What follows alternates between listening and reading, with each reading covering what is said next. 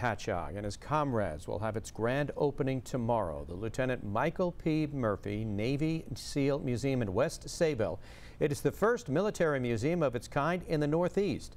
News 12 Long Island's Virginia Huey brings us the exclusive preview. There we go. All right. From the time shovels went into the ground to build the Lieutenant Michael P. Murphy Navy SEAL Museum, its mission was clear. It's not a Michael Murphy museum, it's a Navy SEAL museum. That's the difference. Daniel and Maureen Murphy didn't want a monument to their fallen son, so the 10,000 square foot state-of-the-art museum in West Sayville will be dedicated to telling the story of the history of the Navy SEALs.